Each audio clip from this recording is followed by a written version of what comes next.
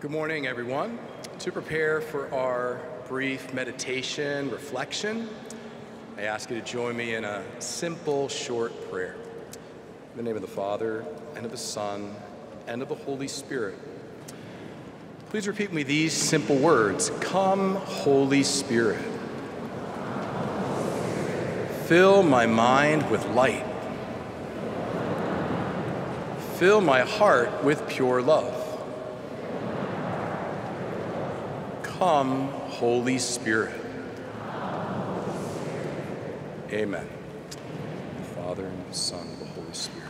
Well, my friends, what a beautiful day for all of us from the Diocese of Arlington. What a beautiful event to conclude our 50th anniversary Jubilee year. We all thank Bishop Burbidge for leading us as a shepherd to this festive holy day. 50 years as a diocesan family, 50 years as a diocesan church. As you know, 3 years led us here. Year 1 of preparation, remembrance, and the Blessed Eucharist. Year 2, the year of rejoicing with Mary. Year 3, the year of renewal, with a special focus on the new evangelization.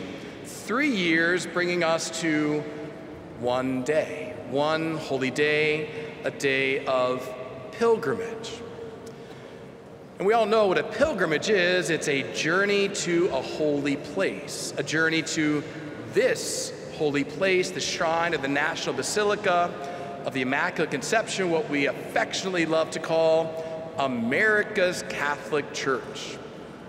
And so here in America's Catholic Church, we assemble as pilgrims from over 70 parishes and missions that compose our blessed diocese. My friends, in this holy place, there is so much to engage the eyes. This place is a feast for the eyes. When you come in, you're immediately drawn up. There is so much for the eye to take in. And so with so much to look at and to pray with, I ask you to fix your eyes today on just one detail of this magnificent structure. There's one detail that you'll find in absolutely everywhere in this basilica. There's one detail you'll find in every loggia and every transept and every doorway and every side chapel over nearly every saint. I speak of the arches. Arches are everywhere in this basilica. You see above the grand arches in the nave of this church, arches over the transepts, left and right, arches along the body of the nave to either side of you, arches over the niches where the saints are contained. Everywhere you look, arches and more arches. Everywhere. And why? Why so many? Are these just ornamental? Are they just aesthetic, pleasing to the eye? Are they here just because they're beautiful? Or could there be much more to it? Allow me to read to you this explanation from a Catholic architect. During the Roman Republic, generals built triumphal arches all over the city to commemorate their military victories.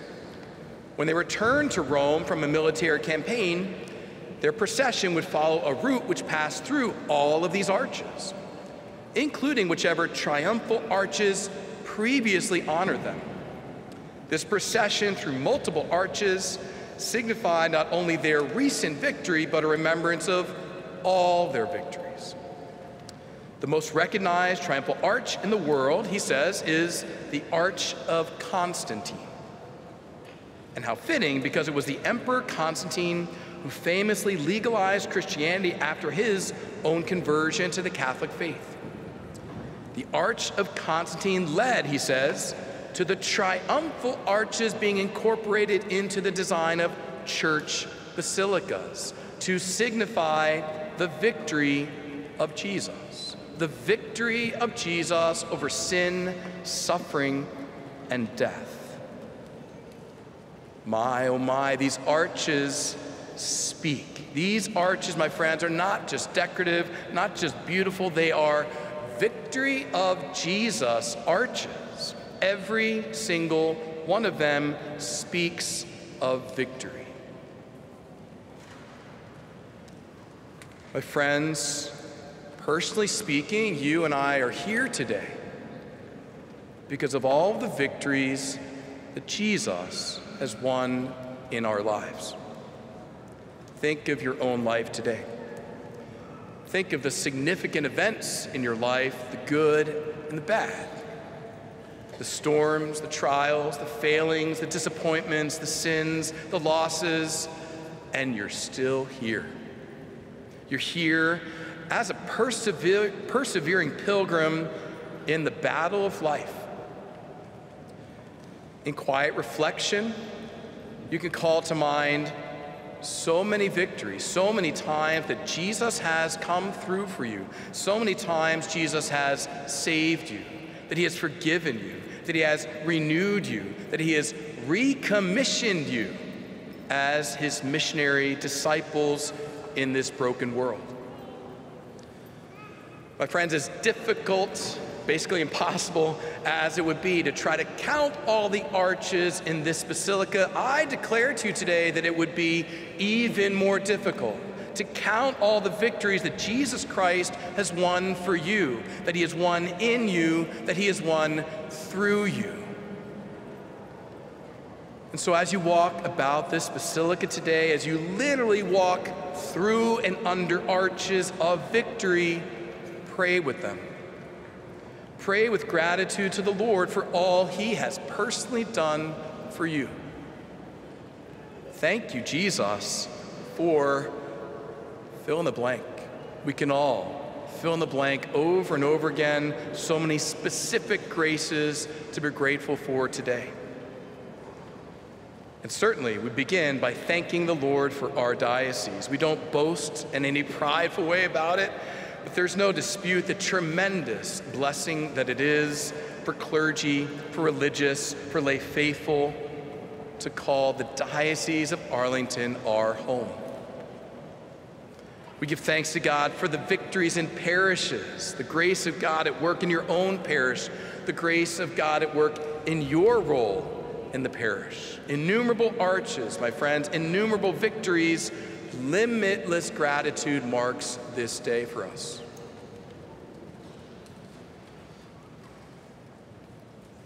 We all like to win, right? We're all naturally competitive. We all like to win.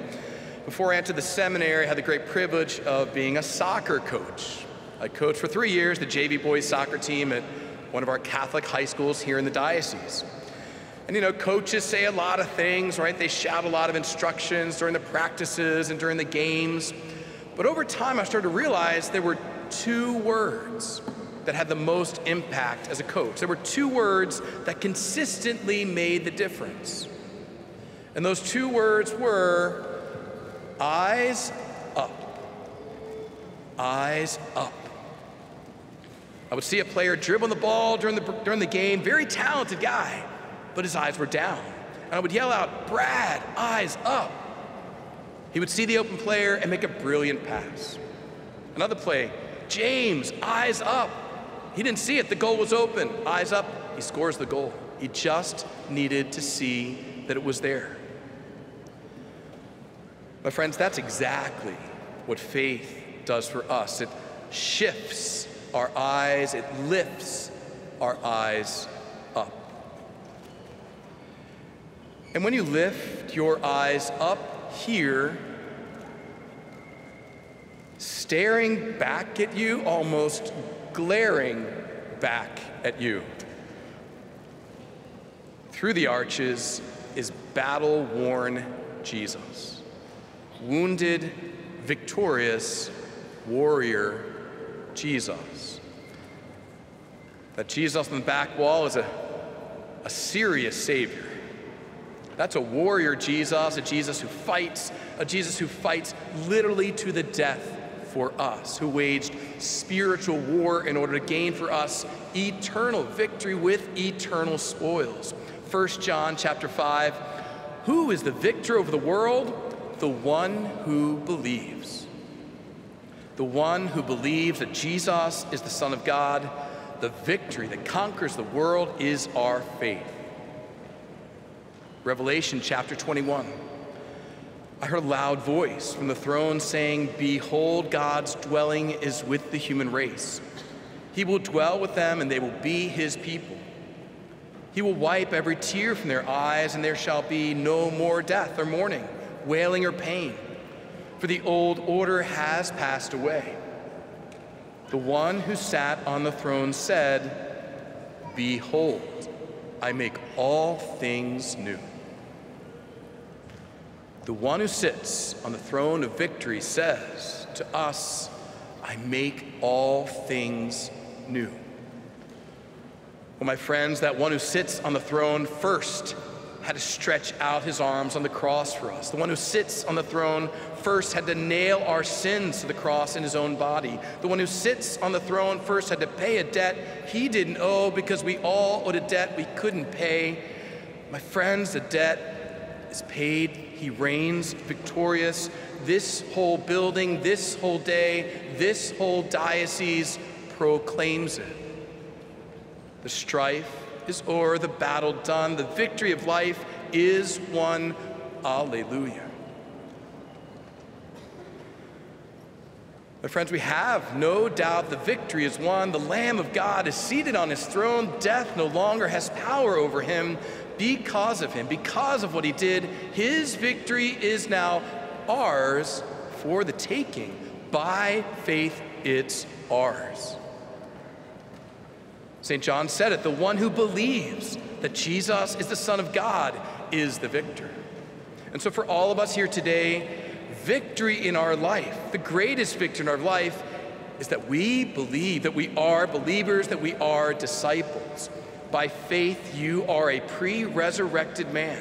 By faith, you are a pre-resurrected woman. By faith, death no longer has power over him, over you, over me. It is finished. Victory.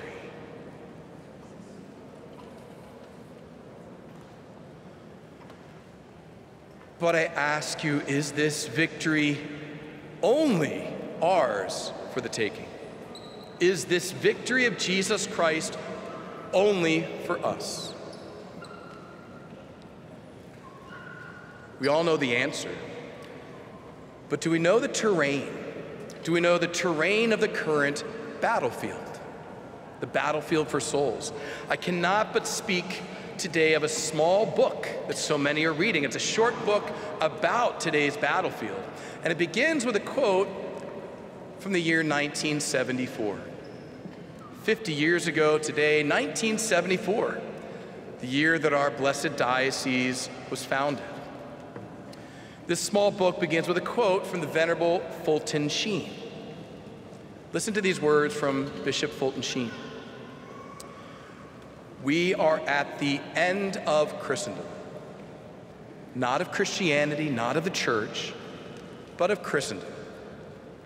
Now, what is meant by Christendom, he says, Christendom is economic, political, social life as inspired by Christian principles. That is ending. We've seen it die. Wow.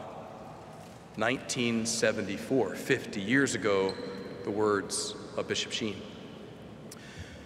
Pope St. John Paul II, when he closed the Jubilee year 2000, said this: even in countries evangelized many centuries ago, the reality of a Christian society is now gone. Wow. The end of Christendom. The reality of Christian society gone.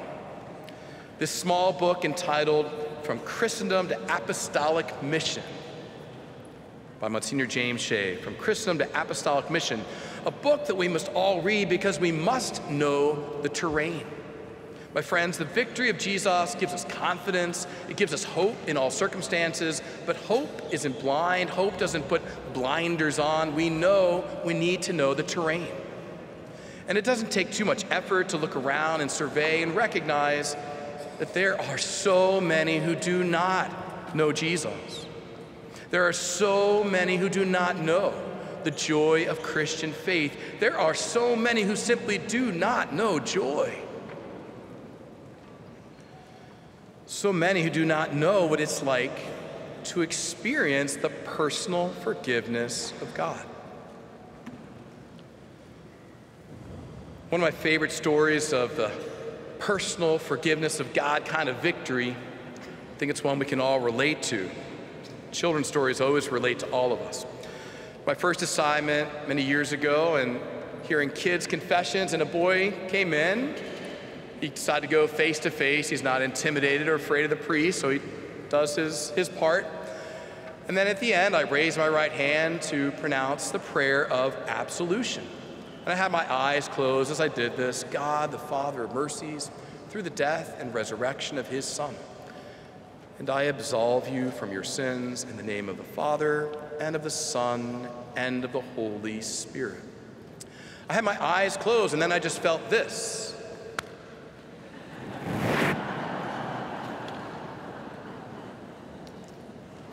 A high five is a victory gesture, right? I'm forgiven, I'm free. Yeah, thank you, Father. High five.